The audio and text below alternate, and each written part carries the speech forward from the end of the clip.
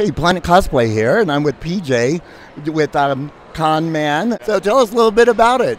Well, Con Man, the show, we've just, season 2's out now. But we also have Con Man the game, where you can go and build your own comic book convention, and you have to protect it from the aliens of the Spectrum who want to come and burn it down. So Joss Whedon's your janitor, Kevin Smith's your security guard, all the cast of Con Man's there. It's a lot of fun. It's on iOS, Android, and we just released it last week on Facebook.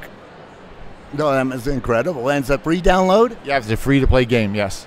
How did you guys get involved with the Con Man?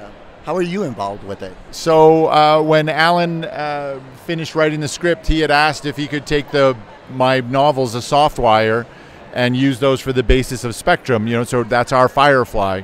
And of course I agreed, and then he asked me to come in and produce it for him. So I stepped in, and here we are 2 seasons later trying to do season 3 now. Yeah, I've been watching them. That's great.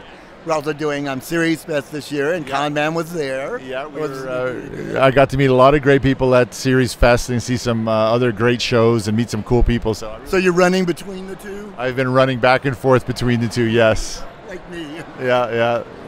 Well, thanks for taking some time. How can people find you on social media? So come to the website conmantheseries.com, and everything is there, and same names for all our social media. Great. Conmantheseries.com. Thank you so much, PJ.